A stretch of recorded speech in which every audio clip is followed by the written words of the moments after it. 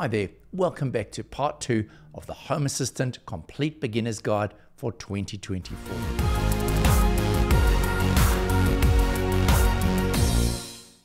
Now in part 2 of this video, it's going to be slightly different to a lot of the other beginner videos on Home Assistant. This one is going to allow you to get up and running with your first automation immediately. Part 3 will then follow on by explaining a whole lot more about the setup of Home Assistant, but I thought it'd be really cool to start off with doing 3 things. First of all, in this episode, we're going to set up a zigbee network, which is really cool for allowing you to set up sensors that are battery operated, such as the second component we're going to use. This is a zigbee PIR sensor, which will detect motion. The third thing we're going to do today is we're going to use a Shelly switch, which is going to control the light. So as you walk into the room, the sensor senses you and it turns the light on. As you walk out, the sensor stops detecting and switches off the light. Let me show you how it's done. So the first thing we're going to do in our fresh Home Assistant installation is go down to the username at the bottom. This is the one that you created when you logged in. You're going to scroll down here and you're going to click on this advanced mode. This is really important because it limits certain functionality later on if you haven't clicked this. Now our Home Assistant comes out of the box with a Wi-Fi connection because it's linked via your Ethernet directly to your router and it can communicate with Wi-Fi devices. But in order to run battery operated sensors, we need to have a Zigbee network, which is a really low power network and will allow those battery sensors to last for anywhere up to a year or even more. So in order to do that, we're going to use this little Sonoff Zigbee USB dongle. These are really cheap to buy and they work really well. I'll leave a description in the link below showing you where you can purchase this item. So plug your Zigbee dongle directly into the Home Assistant. You can plug it into any of the USB sockets on the back of the Pi. Once you've done that, you need to go along here to Settings, Devices and Services. Now you'll see that it's showing me a whole lot of devices that are on my network. And this is because I've got a lot of smart home devices already running. But I'm going to show you later just how to connect up your first one.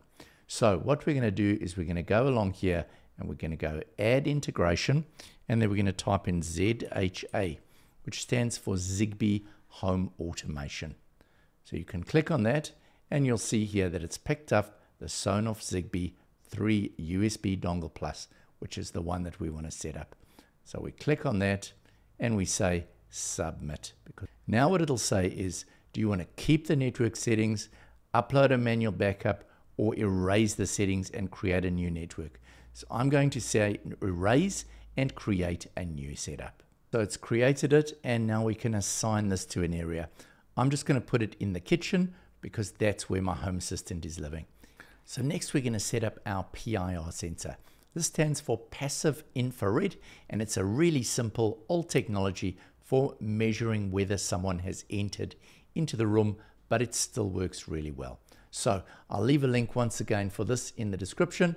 So what we need to do now is pair this device. We hold the little button down for 3 seconds on the device, which will set it into pairing mode. Then go Settings, Devices and Services, Add Integration, and then we search for Zigbee and we say Add Zigbee Device. It will now search for that Zigbee device which we've put into pairing mode. And there we go, it's found it, easy as that. And once again we can select this. So I'm going to put this in the kitchen again. The third device we're adding now is a relay. This will be used to switch the power on and off to the light. The beauty about using a relay like this, which sits behind the wall switch, is that you can still operate the manual switch to turn the light on and off. Now I'm going to leave a link in the description below showing you how to wire this Shelly up and also how to connect it to the Wi-Fi network. So now that your relay is all connected up and connected to Wi-Fi, you now come back to Home Assistant. Now you can go along here to Notifications, New Devices Discovered, and it should pop it up as a device here immediately. So you can see here that I've got a Shelly 1 PM. So all I do now is I select this device and I go Configure.